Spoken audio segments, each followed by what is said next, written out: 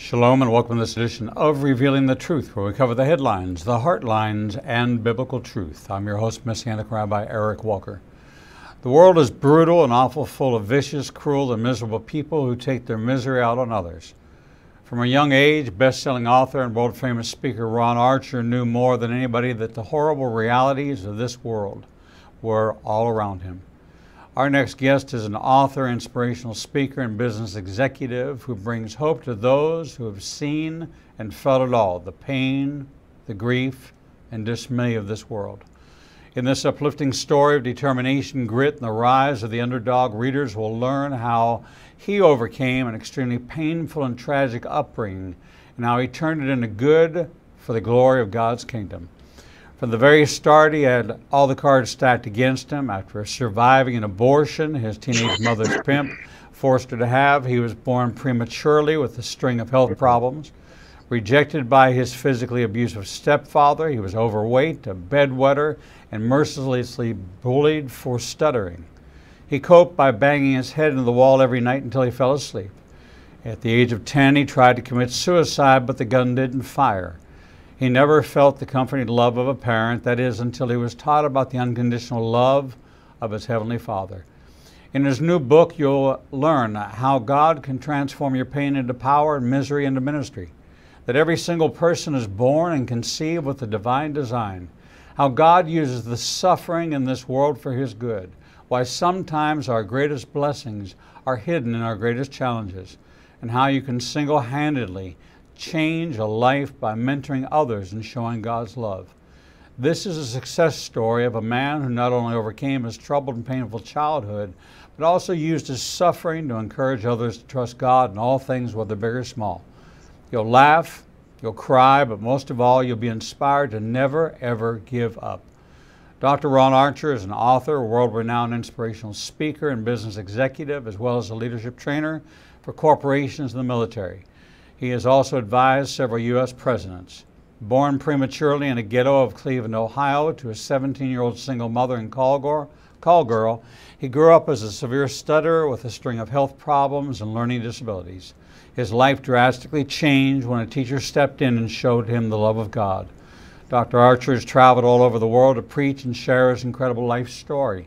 In 2014, a YouTube video of his testimony at the Gideon's International Convention went viral and has reached more than 9 million people online.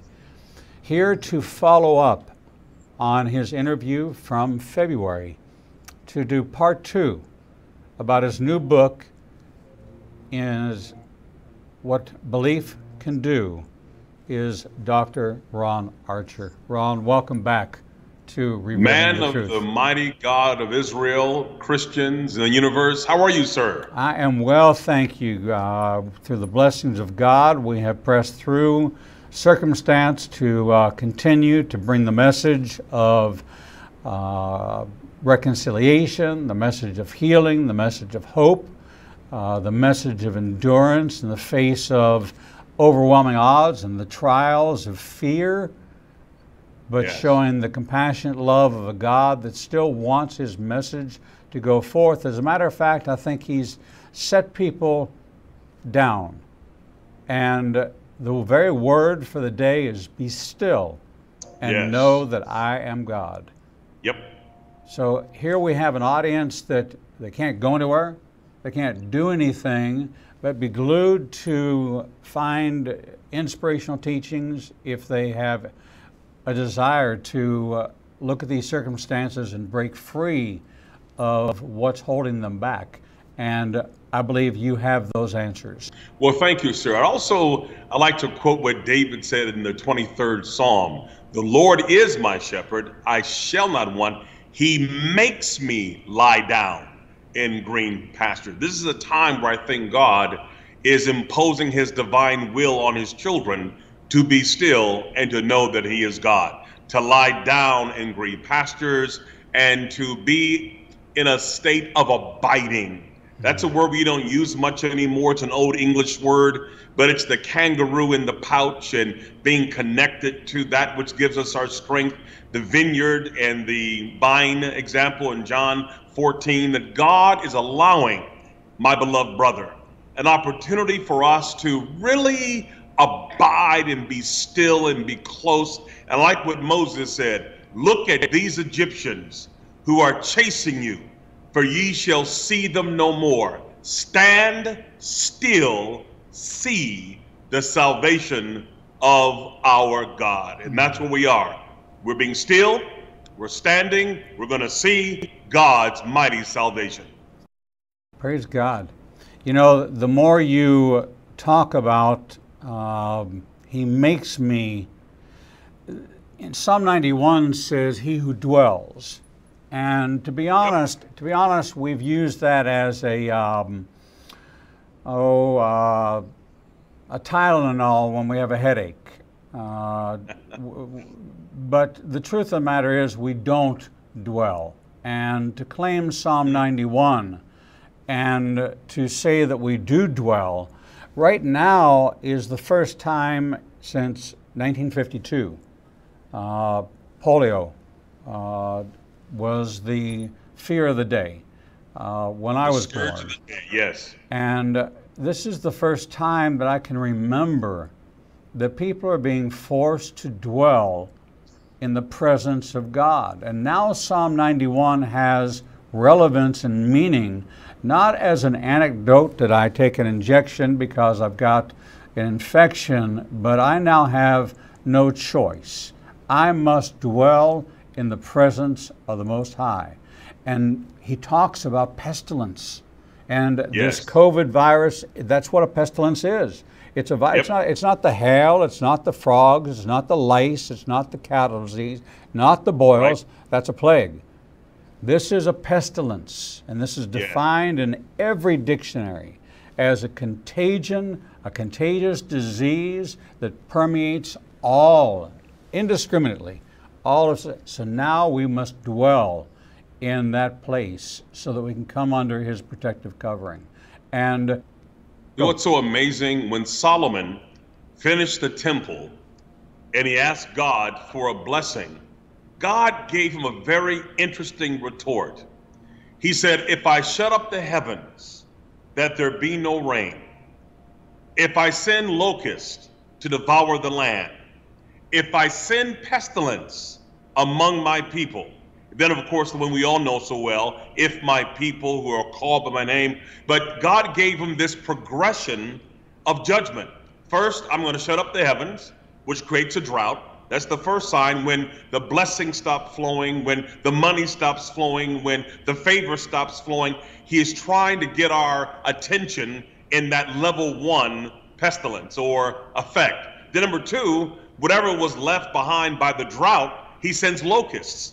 There are over 20 million locusts right now in Kenya and Uganda, heading to Pakistan and even over to China.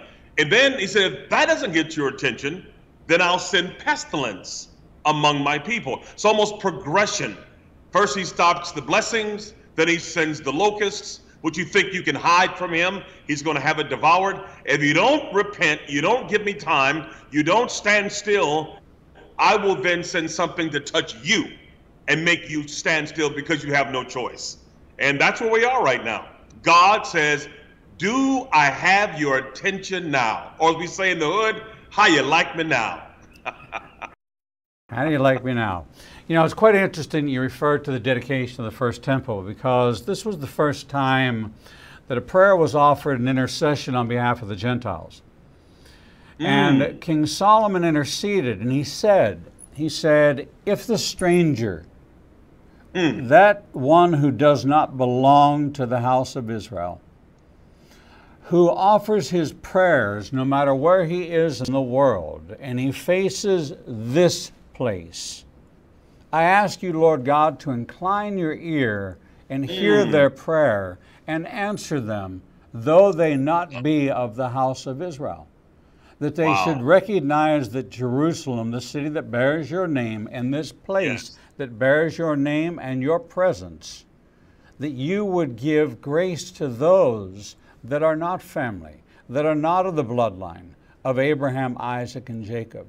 And so all of a sudden the kingdom becomes open to those that would remember and recognize that facing east towards Jerusalem, right, would be the place of our answers. We see that counterfeit in Islam, and it's a pure counterfeit, but this was the dedication, and in this dedication and intercession, the door was open that said, and so if you look historically, you'll see that almost every church, and I know that every synagogue in its design is built to face Jerusalem. Amen. Every church architect will always take that piece of property and he will position it so that it faces towards Jerusalem because of that prayer.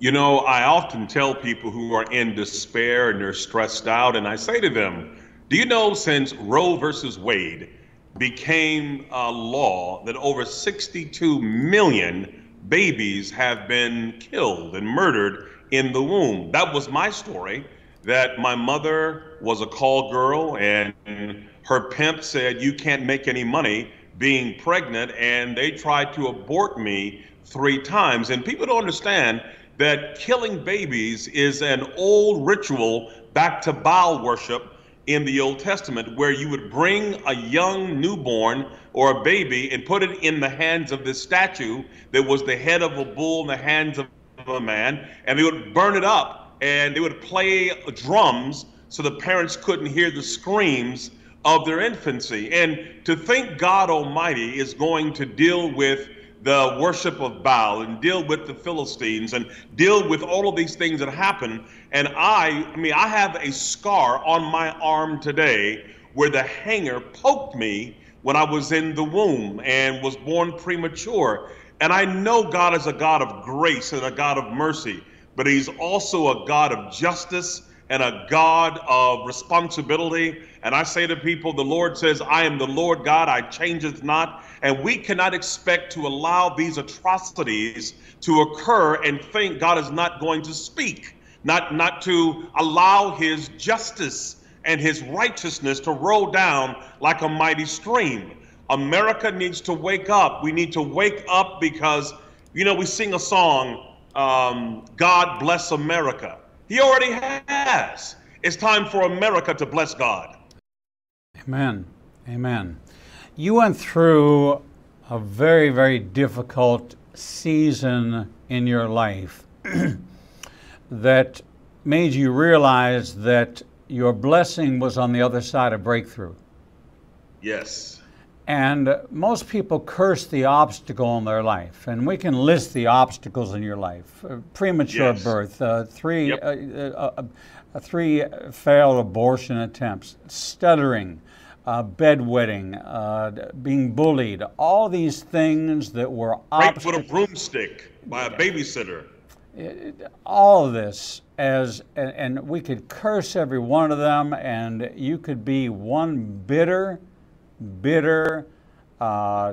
child abusing, wife beating individual.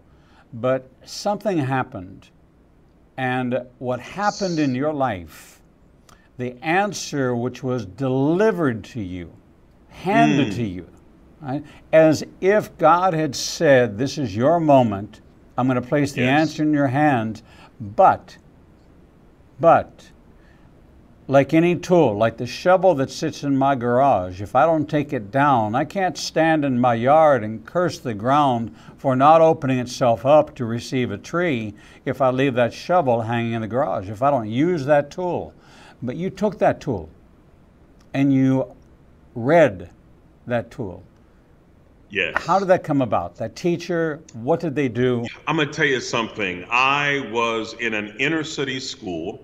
My family was atheistic, meaning there was no worship of God and no Bibles and no praise and worship. But I believe something, that when you cry out in your desperation and in your agony, as I did, as I wanted to kill myself, I believe God hears the cries of the broken and the bruised and the battered and the lost, and he will send a ram in the bush. And in my inner city school in Cleveland, Ohio, he sends this white Southern Baptist Gideon Bible carrying woman of God who asked the principal for the worst students in the school. He said, oh, I got somebody for you. He wets the bed, he stutters, he can't learn. We have no hope for him. And she said, let me have him because God don't make no junk. And that woman named Mrs. Spears embraced me with love. And she talked like this. She came from Mississippi. And she said, hi, baby. I'm going to help you talk. And I said, okay. And she used the Bible as the tool to help me articulate into a tape recorder. And the first scripture she gave me changed everything. You gotta understand, I view myself as a mistake. I view myself as a trick baby. I view myself as an accident. I view myself as unwanted, an illegitimate child. And for the first time in my existence, I hear something else. I hear from Jeremiah chapter 1, verse 4, and God said to Jeremiah, before I formed you in your mother's womb, I knew you.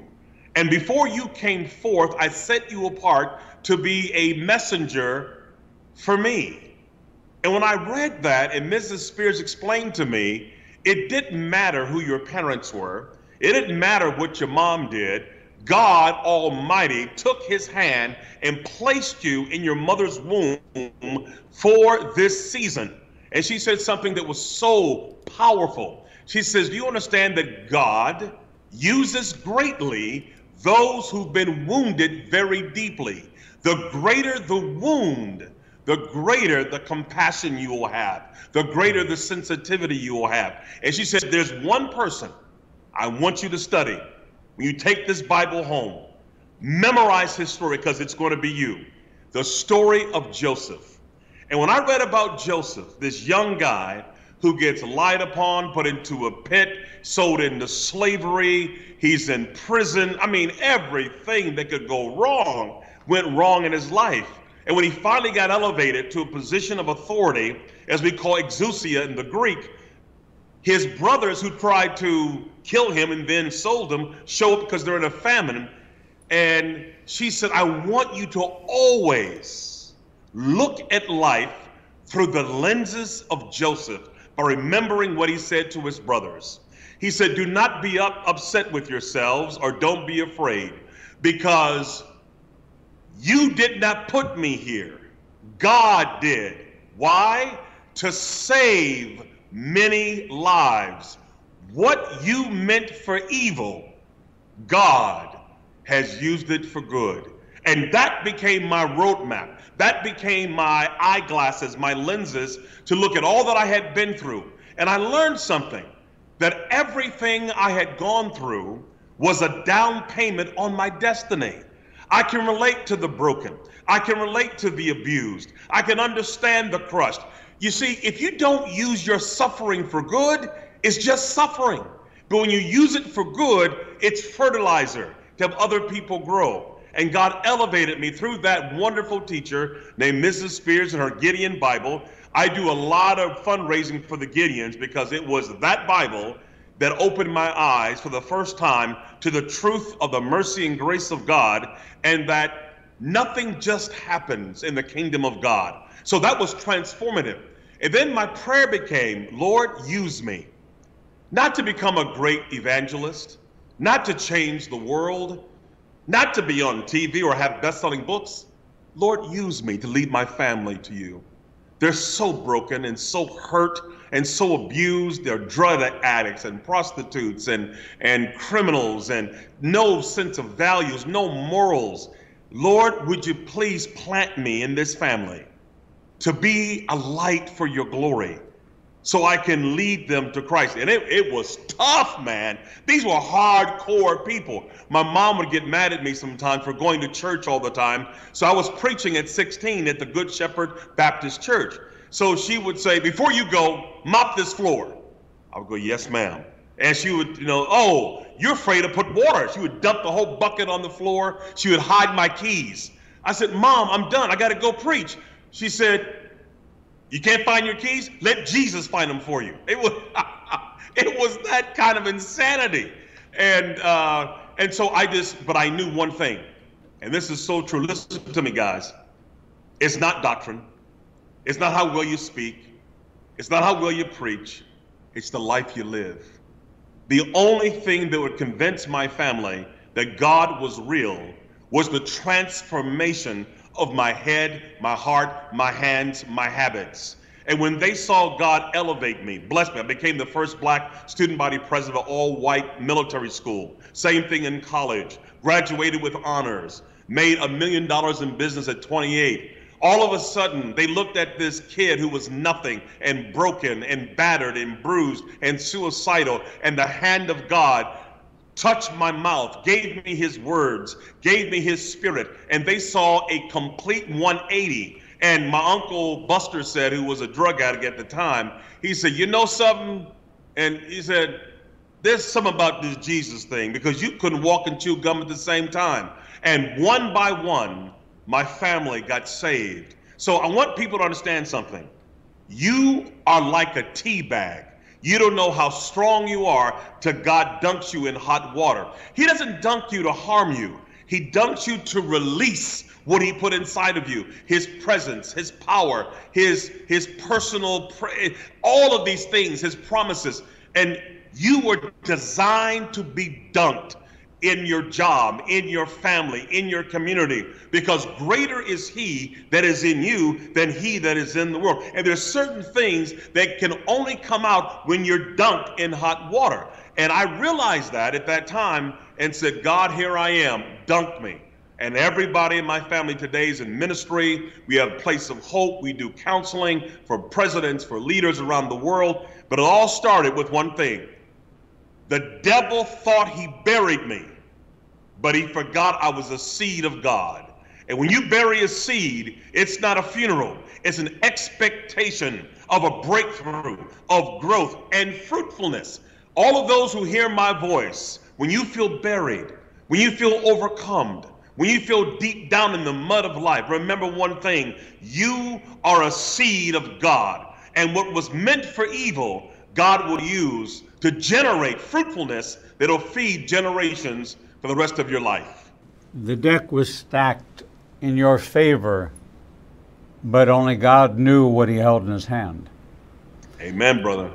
Yes. And he speaks so clearly about the blessing to the overcomer. Yes. He says, to the overcomer, I reserve the right to sit at my right hand and Amen. eat from the tree of life.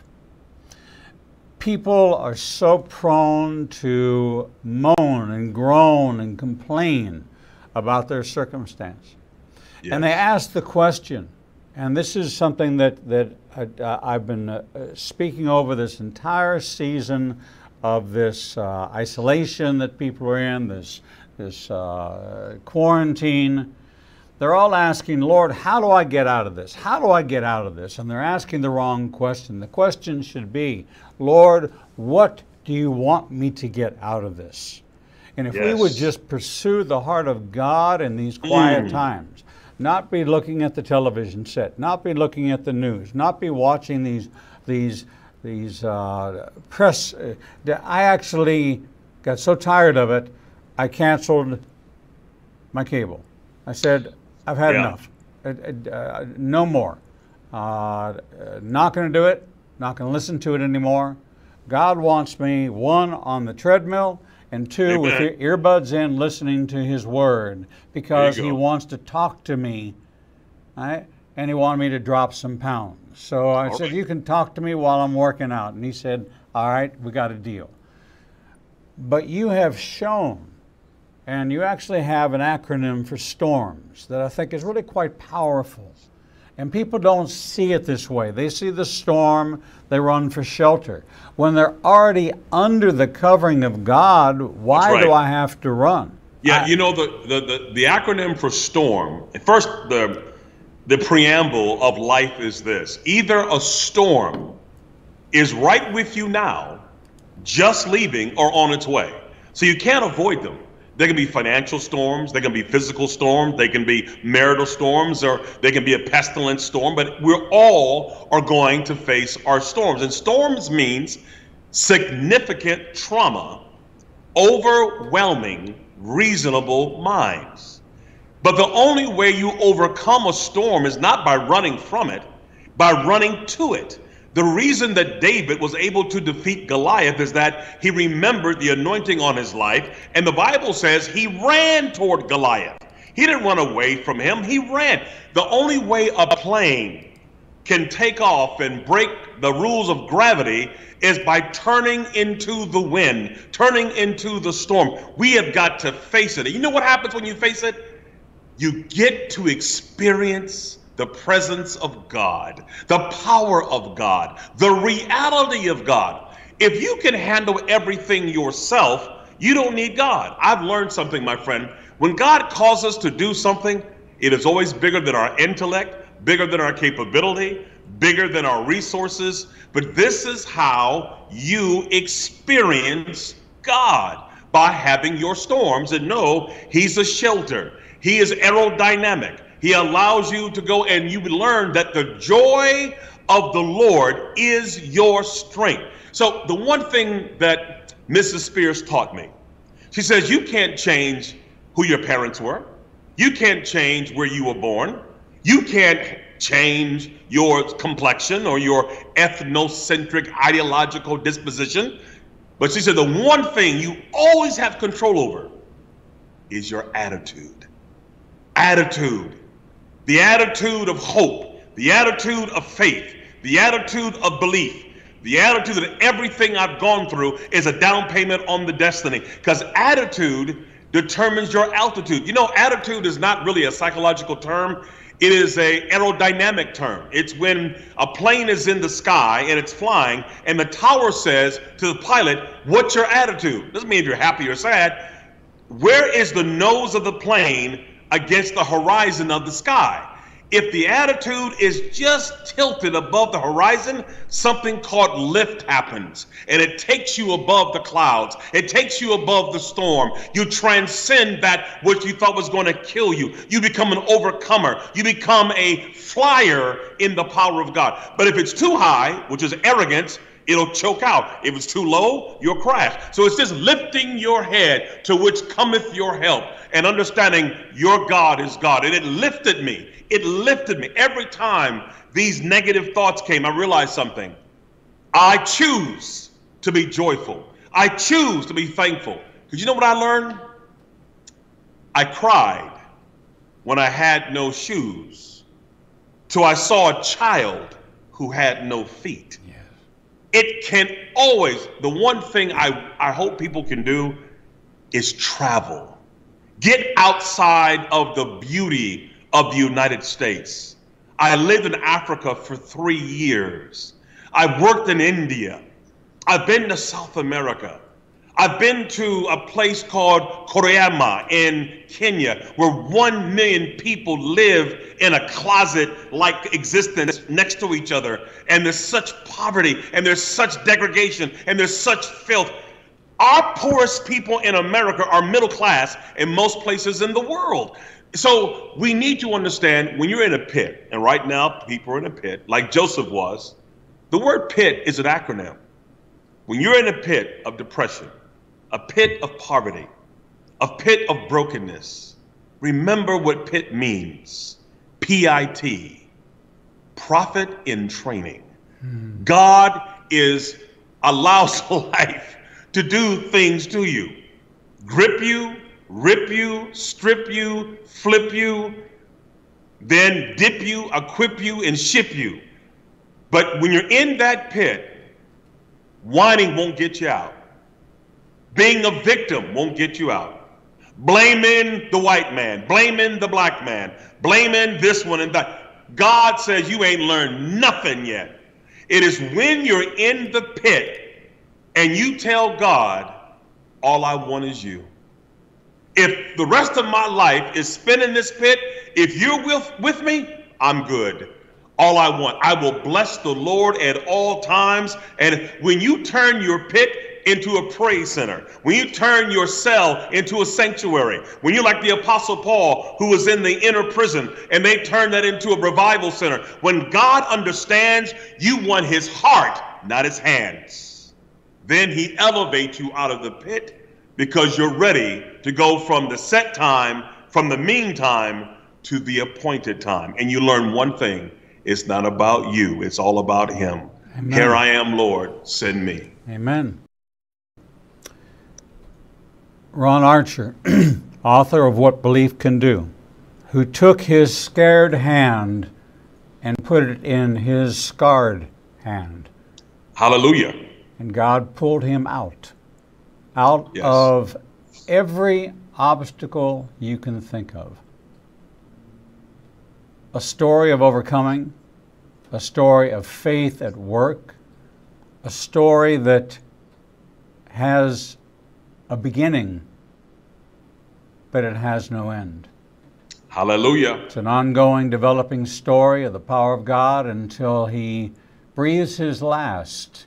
Ron Archer says, I will praise him all day long. Yes. Yes. We're going to take a short Yes. break, and when we come back, we're going to talk about how you don't have to be Ron Archer, but you can enjoy the blessings of God. You can enjoy deliverance. Oh, yes. You can enjoy a new attitude, a new altitude, a new outlook, in spite of your circumstances. Yep. The will of God will never lead you where His grace cannot keep you. Hallelujah. We're going Amen. to take a short break, and we'll be right back with Ron Archer. The Lord meets you right where you are, and so does Igniting a Nation's new live streaming outlets. You can now watch Revealing the Truth, Revealing the Bible, and Prophecy Revealed simulcast live each Monday through Friday from 10 a.m. to 1 o'clock p.m. Central Standard Time on YouTube Live, Facebook Live, Vimeo, Periscope, and through our website, www.ignitinganation.com. No matter what device you are using, our program will automatically scale so you won't have to miss a single program. And if you happen to miss an episode, you can always subscribe to the Igniting a Nation YouTube channel and access over 1,000 interviews and never miss your favorite authors, special guests, and topics that interest you the most. There are lots of ways to see Israel, but nothing compares to seeing the land of the book and the people of the book through the eyes of two Jewish believers who can take you on a journey that will bring the entire Bible to life. When you join Rabbi Eric Walker and his #1 rated tour guide, Edo Canaan, in Israel, you'll experience incredible teachings, first-class accommodations, and actually walk where Jesus walked. You will experience the Bible transforming from black and white into living color, and you will never see the Bible in the same way again. For more information, visit us at www.ignitinganation.com/events. The Lord contends with what contends with you, and Igniting a Nation is committed to bringing to light each and every issue that faces a believer's life. Our live stream programming and teachings take you on a journey to finding biblical truth from a wide variety of experts who share their insights into a deeper walk with the Lord. We have assembled the most comprehensive panel of experts in the fields of prophecy, caregiving, healing from trauma, shame, and abuse, and so much more. We continue to expand our teachings and programming to meet your needs. We're committed to healing the nations with biblical truth. Visit www.ignitinganation.com to develop a deeper walk with the Lord and start your journey to a transformed life. The Bible commands us to study to show ourselves approved, but most study using Bible study tools and not actually studying the Bible chapter and verse. Igniting a Nation is pleased to present Revealing the Bible, recorded and taught each week before a live audience. We take you deeper into the actual Bible and verse in both Hebrew and English, and connect the dots between the Old and New Testament. You can attend our 2 classes in Tuscaloosa and Birmingham, or watch the program every Wednesday at 11 a.m. Central Time on ignitinganation.com and all our other simulcast outlets. For more information, visit www.ignitinganation.com/events.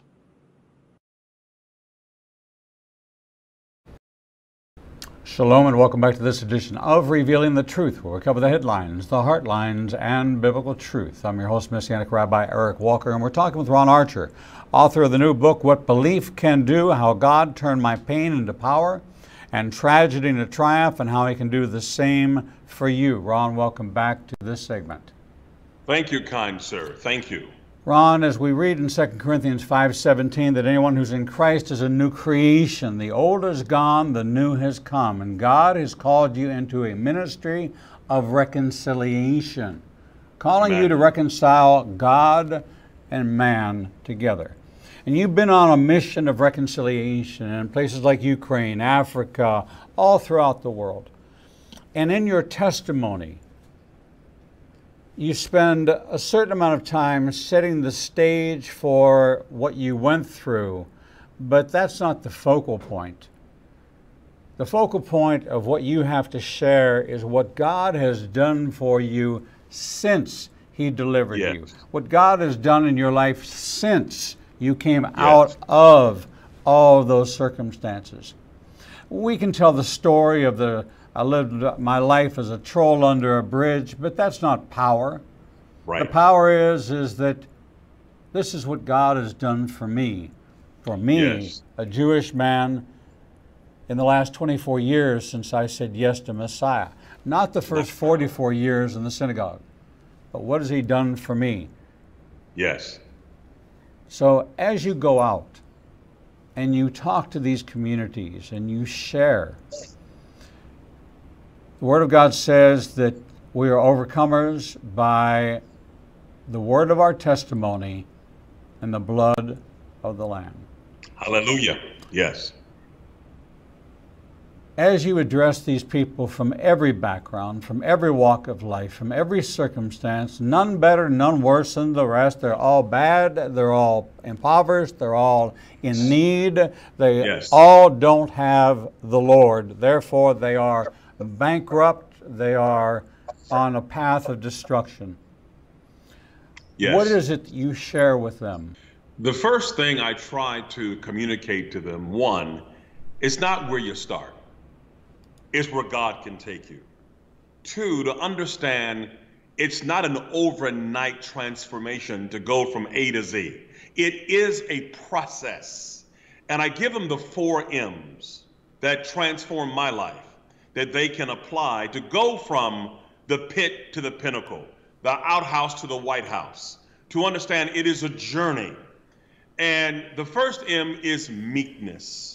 You need to be broken under the mighty hand of God to say, Lord, I got so much baggage. You might be an alcoholic. You might be a drug addict. You might be suicidal. But the first is to surrender and say, Lord, help me. Lord, help me. I can't, but you can. So the first M is meekness. You come to God in a meek spirit. You bow yourself before Him and you ask, you beg, you plead for His presence, for His mercy, for His grace. The second M is a word we don't use much anymore, but Mrs. Spears taught me this. It's the word called mastication. Mm-hmm. And mastication is an agricultural word that describes a cow chewing its cud over and over and over again. And she told me, don't try to read the whole Bible. Focus on one scripture for now and chew on it and chew on it. Masticate. Get every drop, every chlorophyll taste, every ounce. We can be a mile wide and an inch deep. You need to spend some time in the Word of God, reading it, not just to preach it or to teach it, but to chew on it and allow God to speak to you. The word I remember chewing on is, how can a young man keep his way clean? By taking heed according to your word. Your word have I hid in my heart that I may not sin against thee. So meekness, mastication, then memorization. What saved my life mentally when I had all the garbage and the abuse in my head was memorizing 2,000 scriptures, putting it to memory, putting it chapters and verses and chapters and verses. And it did a couple things. One, I knew the Bible very well, but two, I developed a photographic memory. So now when I talk about business issues or lecture on Aristophanes, Euripides, Cleisthenes, and Pericles, climbing the Acropolis, meeting the Parthenon, there's nothing I cannot see that I can't recall. Things 30 years ago, I can recall like it was yesterday because of the memorization of the Word of God. So I want people to come to God with meekness. Then you may have a salvation verse, so one verse that really inspires you, and you just eat on it and eat on it and eat on it and chew on it till every drop of blessing and understanding can come. Learn to do exegesis. What does this word mean in Greek or Hebrew? And you can go online. There's all kind of tools now you can use and begin to just, oh, I didn't know that. Like you said about the hymn, meaning wings. Revelation comes. So you have meekness. Lord, I need you. I'm going to chew on your promises. I will never leave you or never forsake you. I'm a friend that's sticking closer than a brother. If God be for me, who can be against me? I can do all things through Christ who gives me strength. I know the plans I have for you, plans to prosper you and not to harm you. Just begin to memorize and memorize and memorize. When you have the meekness and you have the mastication and you have the memorization, then it creates motivation to be, to do, to become. But it comes from having the meekness, chewing on it, memorizing it. Then the word becomes flesh. You go from orthodoxy to orthopraxy. You go from just talking about it to being the living word, being the grace. You see, I believe, for example, the fruit of the Spirit. I look at it differently in triadic teaching. The first three things, love, joy, and peace, is what you get from your abiding with God. When you pray every day and you're before God, you receive his unconditional love. He knows the worst things about you, but he would die again for you. You receive his joy, that you are an overcomer, that greater is he that is in you than he that is in the world. Then you receive his peace, a peace that no man can give and no man can take away. So you get those three from your relationship with God. The next three is what you give. You give out patience. You give out kindness. You give out goodness. You get to give. And the third three, you become. You become humble, faithful, and self-disciplined. So you get to give, to become. You get, you give, you become. Now, there's a place, you've been to Israel many times, of course, so have I, the Dead Sea. Why is the Dead Sea called the Dead Sea? It receives fresh water every day by the gallons or liters from the Sea of Galilee, from the River Jordan. Every day, fresh water, but it is stagnant. It is dead. Nothing lives in it. You know why? Because it takes, but gives nothing out. For water to live, it's got to circulate. It's got to move. And when God blesses you, you've got to give it out. That's what makes my life so joyful. Not just what I went through, but what I have become, what I do for others. My greatest joy is not what God has done for me, is what I now can share with that single mom who's pregnant. Honey, come here. And the joy of helping that young kid who's suicidal, working with football players, presidents, because everybody has pain. Everybody has a storm. Everybody is difficult. And my wife is here. Come here, baby, real quick. I wanted to say hi. She's right here with me. She is my best friend. She plays music. Say hi, everybody. This is Rachel. Hello, Rachel. This is the gift God gave me. When man finds a wife, he finds a good thing, and he finds favor with the Lord. Her mother led me to Christ. So we've planted 53 churches around the world, and this is my best buddy right here. So God will bless you. You never know, okay? Thank you, baby. Bye, nice to meet you. God bless you. So I'm just saying, now I'm gonna tell you, now I have a pet peeve. Here's my pet peeve. When I know people have been delivered, they've experienced the grace of God, they've been set free, and yet they still don't forgive others. They're still judgmental. They're still mean to others. That tells me you have not really experienced God. You know, there was a woman, let me tell you this story. She raped me with a broomstick. When you get violated as a young boy at 9 years old with a broomstick, you learn 4 things. Don't talk, don't trust,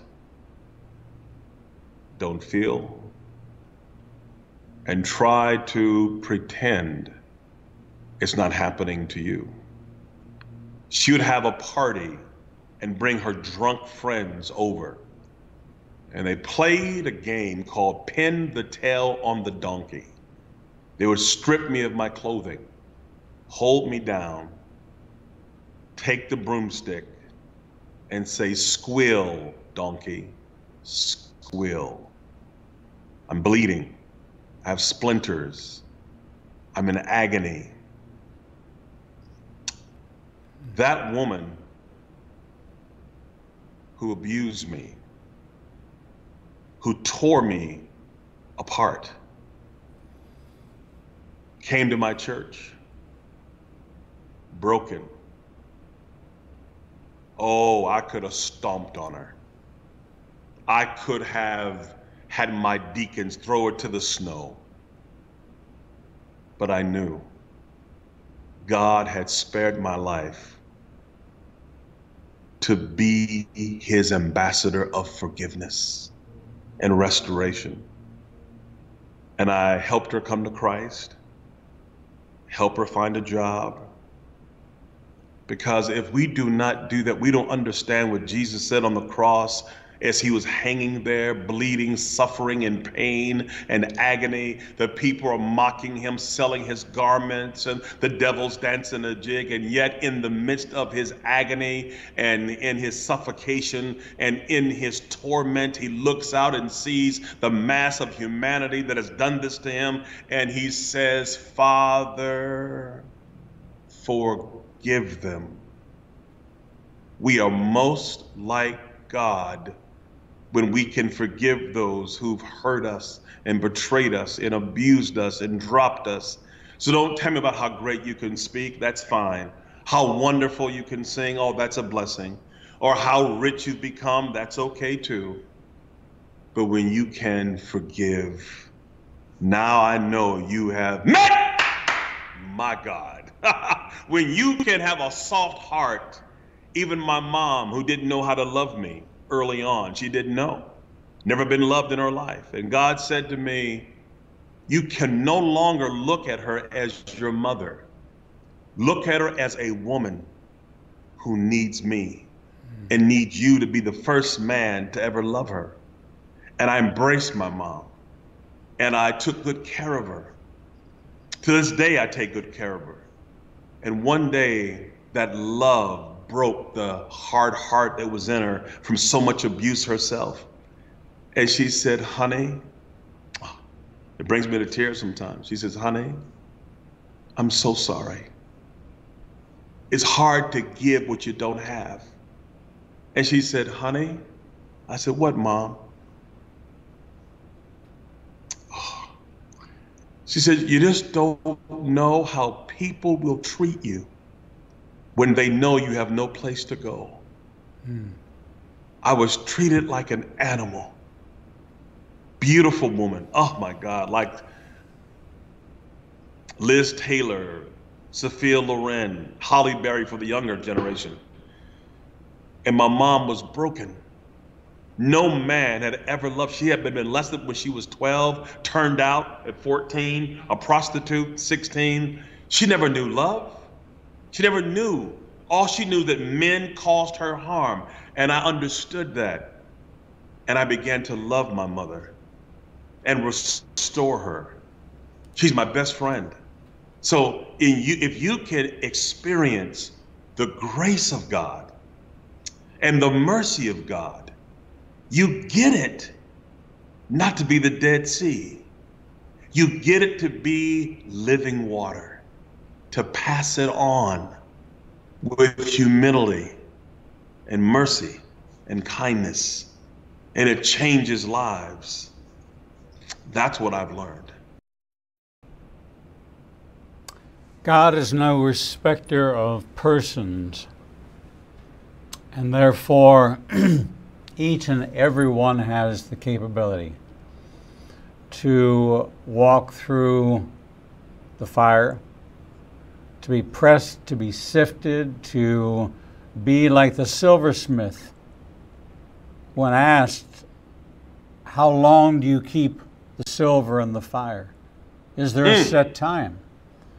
He says, no, there's no set time. She says, then how do you know when it's refined? He said, when I can see my reflection in it. Preach. And you and I have traveled through refiner's fire. We've known betrayal. Yep. We've known abandonment. We've known rejection. We know the price that had to be paid for our redemption. And we had to be willing to pay the price and count the cost of saying yes to Messiah. Yes. But God, who gives exceedingly and abundantly beyond all expectation, says, seek me. Yes. And I will show you. Call upon my name, and Glory. I will show you wonderful, marvelous things that you could have never imagined. Amen. Ron Archer, in your life, you have walked through the fire and come out the other side scarred, but not wounded. Amen. Cut, but not hurt. That's it. Broken, but completely healed. Yes. You fit the description Paul gives us in 2 Corinthians chapter 6, that we put no stumbling block in anyone's way because of our ministry, but in good report and bad report, in good times and bad times. When I am broken, I am made whole. When I am poor, I am made rich. Amen. I can do all things Glory, hallelujah. Yes. Yes. through my Messiah who strengthens me. Can I say this to your audience and to you? We all have strongholds from our abuse and from our journey. And the one that was the last one to drop off of me, that my mom carried, that affected me the most, was shame. Being ashamed. My mother was ashamed of her life. She was ashamed of me for a long time because I was this reminder of her life. And I carried that. And for a long time, I vowed I would never talk about my life. I became a PhD. I became a guy that understood open space technology, affinity diagramming, and appreciative inquiry. My first book is a business book, became a bestseller, but had nothing about me. When I would preach my sermons or talk, I would never talk about me. I had no inkling to ever share my life. It was embarrassing. It was humiliating. I wanted to forget about it. And it wasn't until I turned 50, I'm 56 now, where I was witnessing to a vice president of a bank who was a Gideon. And I was sharing all of this deep, psychological stuff and the reticular activating system and all that jargon, and it didn't affect him. And this man was suicidal because he had been molested as a child. He never told his wife about it or anybody else about it, and I knew then I had to come clean and drop the bravado of Dr. Archer and become Ron. And I shared my story with him. And God did a miracle in his marriage and his life. And he said, I'm a Gideon. You need to tell this story at our convention in Philadelphia. I said, oh no. No. He says, all the other stuff you have done has been a platform for this one moment to tell what God has done for you. Amen. And I said, okay. And what I want people to be encouraged by, I got up to speak, 20,000 people there, now 9 million people. But here's what's happening. The thing that I was ashamed of, guess what? It's now in a book, and they're making a Hollywood movie out of it to lead more people to Jesus. The thing I was most ashamed of, the thing I was never going to talk about, the thing that I was embarrassed of, God, that was the very thing he was waiting on me to become, to take it to a whole new level. So you know what I'm telling your audience? Stop being ashamed. Tell your story. Share what God has done for you. We run a special here on the second Friday of every month called Overcoming Shame. Wow, didn't know that. It is hosted by Dr. Mark Baker, who's an expert on overcoming shame, who believes that shame is where our sin response comes from. And when we remove that shame, we break the chain that's tied to it. We've been talking with Ron Archer, author of the book, What Belief Can Do, how God turned my pain into power and tragedy into triumph, and how he can do the same for you. He is an overcomer by the word of his testimony and the blood of the Lamb. No matter what you've been through, no matter what you're going through, God has an exit strategy. Yes, he does. To take you out of where you are, to take you where he wants you to be. And you just have to say yes to him. That's it. Ron Archer, God bless you, my friend. Thank you for sharing another precious hour with us here. I look forward to seeing you again. Sometime here, sometime there, wherever. May the Lord make our paths cross even more. You are a blessing in my life, my friend. God bless you and your bride. Thank you so much. Thank you. We're going to take a short break, and when we come back, we'll bring you the next edition of Revealing the Truth.